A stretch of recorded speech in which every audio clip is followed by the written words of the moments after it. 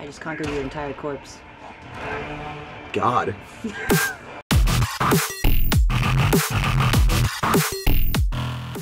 Hey, welcome to EDM Matters. I'm Matt Meadow. Our special guest today is Leah Culver. She is a DJ, producer, singer from Atlanta, and she's here with us today. So happy to have you. Thank you so much for coming on our show. How are you doing? Oh, I'm good. Thank you for having me. Of course. Well, I want to start off our interview by asking you about Imagine Music Festival because that's coming up really soon, and I know that's one of your favorite events to do every year. Hailing from Atlanta, tell us a little bit about Imagine and what it means to you as an artist. Well, Imagine Music Festival is really special because I've watched it from the ground up. Yeah. And I believe this is their 6th year. And it feels so much longer. Yeah, and I think that's because they have their promotion company, Iris, that's been going a long time as well. It's really cool. Maddie and Glenn are really dear family friends of mine. Oh, wow. Maddie used to get her teeth done by my mom, and that's really how it all came about. Yeah. Oh, it's incredible. Yeah, but anyway, Imagine Music Festival. It's amazing, and this year's going to be bigger and better than ever. I mean, not just for the festival, but for you as well. Oh yeah. I'm really excited because this year's going to be a little different. It's a different type of set. Well, tell us a little bit. Like, what do you mean? So normally when I do my sets, I DJ and I go out and sing. Those are like my regular show sets. And usually on festivals, I'll bring out guitars, drums, and specifically for Imagine Festival, I like to pay it to my home. Bring out like a kids choir, like. You did that last year with the choir, right? Yeah, yeah, that was really cool. Yeah, they were amazing and so cute. So, can you tell us what you're going to do this year, or are you going to keep it a little bit of a surprise? I kind of want to keep it a little bit of a surprise, but along the lines of like kind of what I did with the kids choir, only a little more aggressive. So, in a good way. It's a kids like roller derby team. Exactly. How'd you knew it? Dang it! Oh my god, because that's big in Atlanta. Is roller. I don't know. I would love to just in general go to anything just have roller derby. Exactly. I'm sure there's a place. Yeah. So you're doing that, which is great. You just came out with a single called "Try Me." Yeah. Which definitely is also a bit more on the poppy side. Yeah. Different than your Demons EP, which was a little bit on the harder side. Very, yeah. Demons was very dubstep, and I just needed to, I was really just wanting to make aggressive stuff at the time. And then Try Me was kind of like for me, the meaning of Try Me was like, come at me, I'm going to pull through it. Yeah. Uh-huh. Definitely. And you were telling me earlier that hit radio. And it did. Yeah. Is that that's your first radio hit? Yeah. How does that feel? Honestly, I don't attach to it, to be really honest. Really? Yeah. Two things happened that I don't think about it. I never look at numbers or comments and things like that for the most part. But two things happened where I was like, this is real. This is kind of crazy. Like, in an airport, someone recognized me for Try Me, which was wild. Oh, amazing. It's like, I haven't heard it on the radio myself, so it's like not real to me, but it's real. Okay. Yeah, and it hit radio. I think it went to like 24 markets. Damn. And I'm learning a lot about radio through this experience. Like you have to go to secondary markets first. Okay. To kind of test the water, and then you can go to what they call iHeartRadio territory. Gotcha. Which is like okay. The Chicago and all the major like L.A. and New York and yeah, that's really fascinating. I'm like I don't know anything about radio and pitching to radio, so like I just turn on the radio and I listen to whatever's on there. So that's really fascinating. Yeah, it's cool to kind of get to learn about a new side of the music industry. Very cool. Having been in EDM for so long. Yeah. Kind of going to what I think maybe I am a little more naturally, which has always been a singer. Okay. That loves bands like Panic at the Disco of and course, Paramore, as we've talked about that. Exactly. Yeah. And Metro Station. Yeah. But earlier you were telling me something about Try Me. Can we tell our audience about the thing with Try Me, that it's your first single? Yeah, sure. Yeah. I didn't know where you're going. Yeah, I was trying to like lead you into it and be like, I can yeah. But Try Me is the lead single from your debut album. Yeah. and I'm working on creating an album, and it'll definitely be in there. And depending on if I make a better single, maybe that'll be the, I don't know, but it's all exciting and it's all doable and possible. So it's kind of fun to just be Absolutely. part of the journey. That's I talk about debut albums to my friends all the time about how they're so important in establishing an artist's career, because it's the first time you're really able to tell like a fuller story with your music. And I feel like you, especially as a singer-songwriter and DJ producer, like you have the best of both worlds where you can really dig deep and find that inspiration. Yeah, it's honestly, being able to produce it and sing it is like being able to take this huge clay and just like mold it into exactly what you want to make. You can take them through an entire journey and control the whole thing, and that's really cool. I'm really grateful. Yeah, for the opportunity to. Yeah, I mean, just to even be able to do what you love to do. Absolutely. I mean, yeah, no, I think that's a really important. I can't even think of the word, but like it's an important thing to recognize, is when you're able to do something that you're passionate about and even make people happy with it. Like that especially. That is the coolest part. Yeah, it's like you can touch people. Like Nate and I were talking about this on the ride here from Vegas. Yeah, eliminate.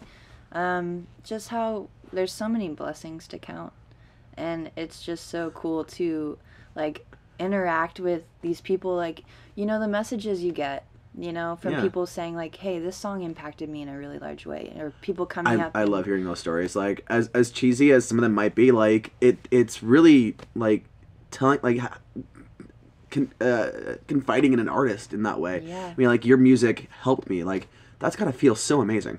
That's all that matters. Yeah. To me, that is literally at the end of the day. All that matters Yep. at this point, is making impact. And like, I was honestly thinking again today in the long car ride from Vegas, I was asking myself the questions about like, when you make money and you get to that place where you're making a lot of money, is what part of that is going to matter to you? Yeah. And the legacy you leave behind.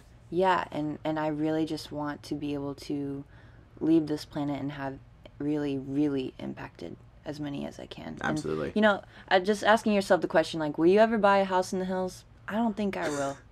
Not your thing? No, I think I'll be, I don't know. I don't, you know what I mean? Those several $1 million homes that are. Do you think really you'd move nice. back to Atlanta or stay in LA?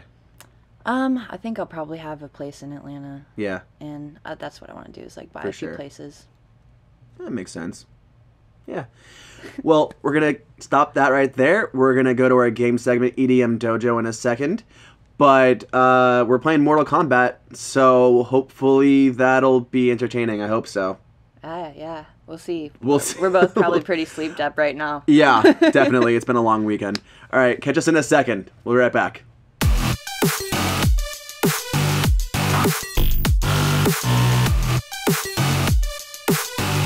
We are in the EDM Dojo. Today we're playing Mortal Kombat 11, and this is pretty much both of our first times playing this game.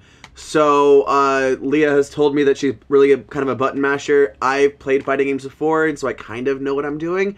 But this is going to be a real, I guess, testing ground for both of us. It's a toss-up. It's definitely a toss-up. Anything could happen right now. Really, literally anything. Anything. So we're going to start here. I'm Sub-Zero, using the Dimitri Vegas skin, which is out now and free for download, by the way. So do that if you have the game.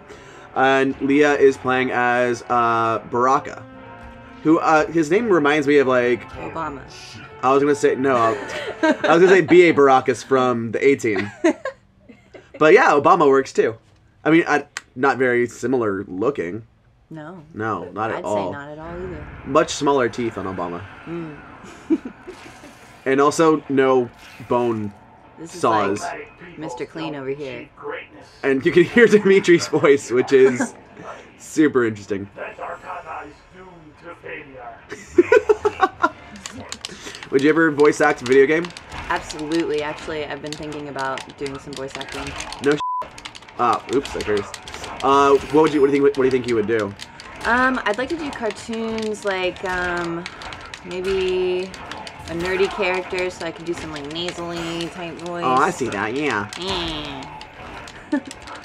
So earlier we were talking about your time in Atlanta, And you mentioned, oh, that I got some axes on you. Hey. Oh, slam. what the? Oh, because you can use like the elements. There we go. You can use like elements of the stage, and I don't know how the heck to do that. You're just jumping around. Grab stuff. So you were telling me about We just like kicked each other away. You're telling me about your time in Atlanta. Oh, you blocked it. My land. Yes. So tell me a little bit. Oh, and that's gonna be the one to kill me. Yep. Let's be quiet. I just conquered your entire corpse. God. Okay. But, ooh, oh, am I still? Turbulence. Okay, no, I died. Yeah. Okay, I thought I was still alive for some reason. Okay. Oh my God! Can you give me a break? No. Here you go. Yeah. Take some axes to the head. So you wanted to tell me about? Oh my God! I'm trying to talk here. I want to talk. That's the thing about playing. That's the thing about we found out in these interviews is like we get so into the games, talking just becomes so difficult.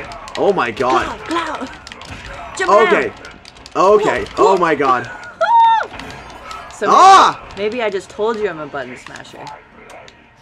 Or maybe I'm a button smasher. Or maybe you are. Either way, I'm getting rocked. Rocking straight, right? So now I'm gonna try it your way. Alright. Just try it, yeah. I mean, you kind of figure out kind of combinations.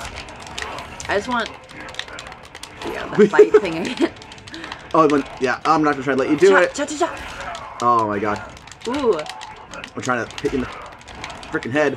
There you go, freeze. And then, there we go. Yes. Oh! Yes! That's wild. I'm like trying to like do different button combinations and like nothing is working. It must be like I know, so yeah. I don't know. Ah! We're just like, at this point, we're just kind of kicking each other. I mean, trying to. Not very nice. Aha! I finally win one. There we go. Okay. Okay. Wow. When you asked to play Mortal Kombat, I was really like pleasantly surprised. I was like, oh, we haven't done a fighting game yet. This is perfect. I actually like love Mortal Kombat in like arcades. I was about to ask if you've done like the arcade. Like, yeah. I haven't played this one. I definitely like I played Marvel. Like Marvel vs. Capcom was always my go-to at arcades.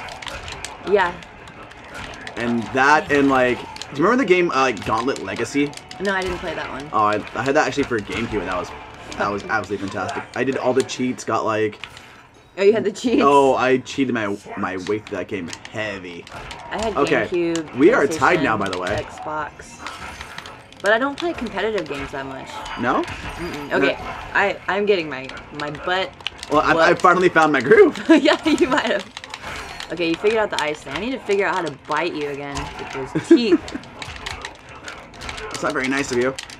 You know. You know. Oh boy. Okay. Alright, come on, come on. Come on. It's like, okay. Oh my God. Okay. I'm trying to stay away from you a little bit. Okay, it's like the butt. I don't feel like they're working as well anymore. Oh, yeah, blame the controller. No, it's definitely me. Yeah, absolutely. It's 100% me. Oh, crap. Okay. Oh boy, oh boy. Okay. Yeah! Oh my God. It. I don't know. I have no idea what to do. We don't know. I have no idea. Well, I'm just going to do this then. Oh, that was new. That was cool. There we go. There you go. Sub-Zero wins. There you have it. That was actually a really close match. We didn't talk about a single question. I kept trying and I was just like, you know what? I'm just going to go full on into the game. That was fun. Yeah. I mean, obviously, like, we're going to play again some other time, like, off Michael camera. Scott. You see it? Oh my God. He looks like Michael Scott. That definitely looks like Michael Scott. I wonder if he could totally do voices for stuff like this. Absolutely. Steve Carell. Mm-hmm. Yeah. I'm sure there's like a Despicable Me video game. Maybe? Yeah, is there? Yeah, I'm sure there is. That whole... Is there? No? Okay. Should be. Maybe. It should be. That was great. Yeah. Go to the story. like one of those kind of like little slice of life things. Go to the go to the pier, play some like carnival games. Yeah. Yeah, it'd be really cute. Well, thank you so much, Leah, for coming out. For sure. Really appreciate you. This has been EDM Matters. We will see you next time.